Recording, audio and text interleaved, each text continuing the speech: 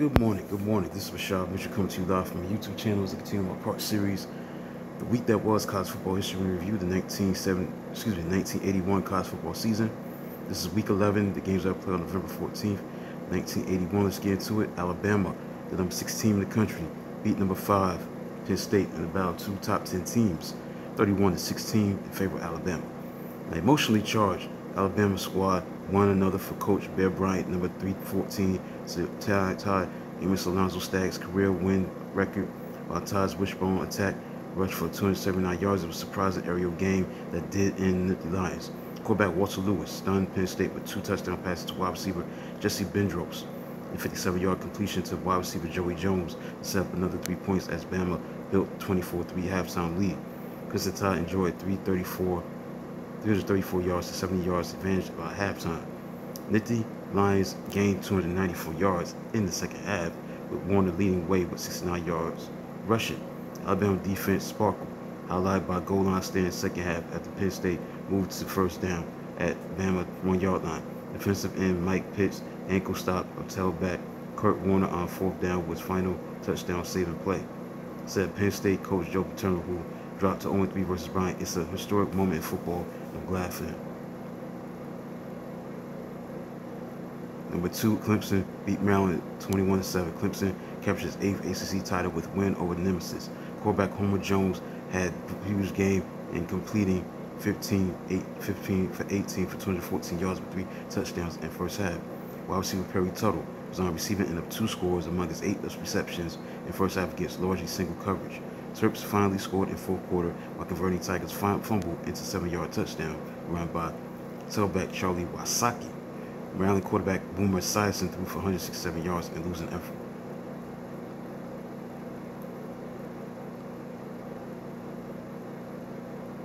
North Carolina, number 13 team in the country, beat Virginia by score 17-14. Lowly Cavaliers came close to upset with air show rarely seen by its fans, with quarterback Gordy Whitehead throwing 2 touchdown passes in the second quarter.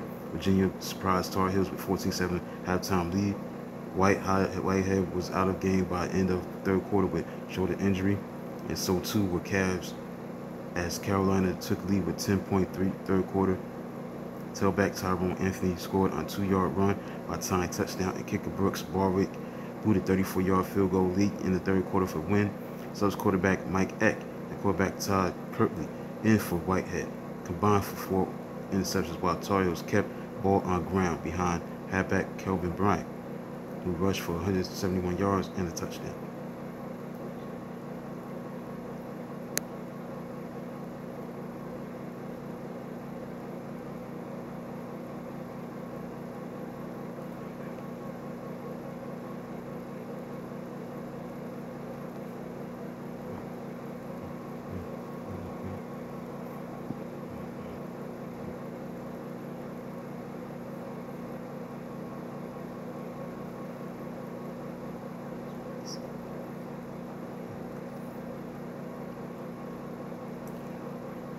Next, we got number 12, Miami, beating Virginia Tech 21-14 in rematch of 1980 Peach Bowl. Hurricanes jumped to a 2-touchdown lead first quarter, but had to hold on against resurgent Virginia Tech. Hokies had running back Bob Thomas fumble opening kickoff to set up first of 2 scoring passes by quarterback Jim Kelly. Tailback Cyrus Lawrence and quarterback Steve Casey led Hokies rally, each rushing for touchdown. Best chance for Virginia Tech to secure fourth quarter table turner ended on Casey's fumble after he moved his troops to Miami's 17-yard line.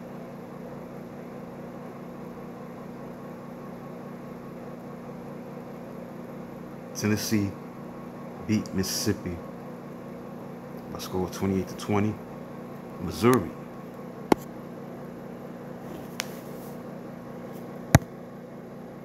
Missouri beat number 15 Oklahoma 19-14. The Tigers bounced Oklahoma from Big 8 title race as halfback Bobby Meyer ran for 108 yards and 19-yard touchdown. Missouri, winning for first time in series since 1969, took a 13-7 lead at halftime on 2 field goals by kicker Bob Lecheski and quarterback Brad Perry's 1-yard touchdown run. Meyer's touchdown run in third quarter, featuring several broken tackles, upping the lead to 19-7. Oklahoma rally as halfback Steve Sewell 46-yard touchdown catch off tip was followed by a profitable onside kickoff, but Tigers defense stiffened to secure the win because Oklahoma finished with 296 yards rushing, led by 127 yards by fullback Stanley Wilson and 123 yards by quarterback Darryl Shepard. Tigers defensive tackles Jeff Gaylord authored 12 tackles and 3 fumble recoveries. Brigham Young defeated Hawaii. Brigham Young defeated Hawaii by a score of 13-3.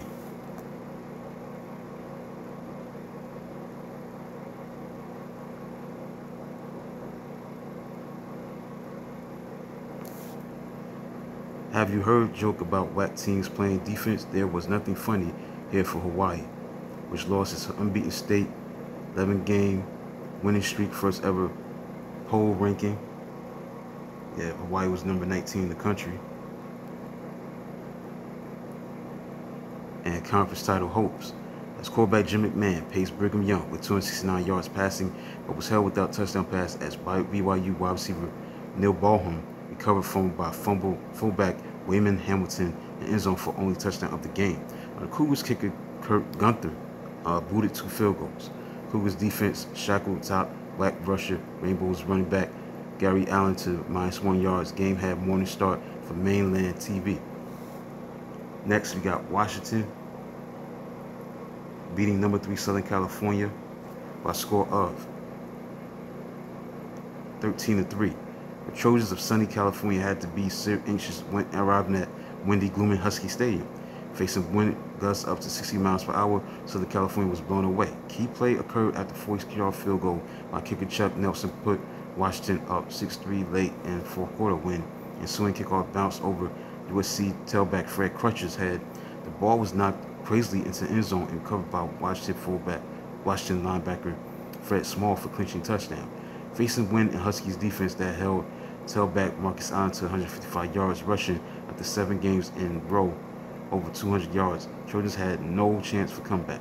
But Marcus Allen cracked 2,000-yard season rushing mark early in the game to become the first collegian ever to do so. Winning Huskies managed only 120 yards of offense. And last but not least, we had number 18 UCLA beating number 9 Arizona State 34-24. Quarterback Mike Pagel was driving Arizona State for tying touchdown late in the game when his pass was tipped by UCLA nose guard Carl Morgan and picked off by defensive end Joe Gary. Bruins converted turnover 7 by the Devils, including 4 interceptions to a 44-yard field goal by kicker Norm Johnson to seal the win.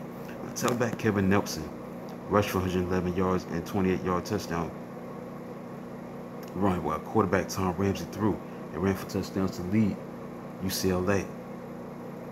Sun Devils took 14-0 lead thanks in part to Ramsey's fumble on own 1-yard line. Ramsey evened things up at 14-14. Bruins' second touchdown following the fumble by Pagel after brutal hit by linebacker Brad Clemens.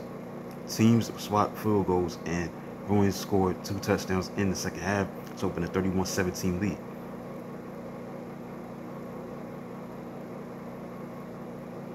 Arizona State cut lead with 81-yard drive that ended with 1-yard touchdown run by fullback Gerald Riggs.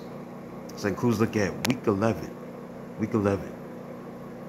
For November 14th, 1981, the games that are played in the 1981 college football season, college football history review, the 1981 college football season. For Week 11, November 14th, 1981. November 14th, 1981. Let's get into the polls. For November 16th, for the AP poll, 1981. November 16th, Arizona State was number 20. 19 was Iowa. 18, Brigham Young. 17, Washington. 16, Arkansas. 15, UCLA. 14, Washington State. 13, Penn State. 12, North Carolina. 11, Miami. The top 10 round out is this. Number 10, Southern California. 9 was Southern Mississippi. 8, Texas. 7, Michigan. 6, Southern Methodist. 5, Nebraska. 4, Alabama. 3, Georgia. 2, Clemson. Number 1, Pittsburgh. So that concludes a look at college football history review. College football history review, the 1981 college football season for Week 11. The games that are played on November 14th, 1981. Please like, subscribe, and comment on the channel. Do a video of the Smack 2 tomorrow. Till then, talk to you soon.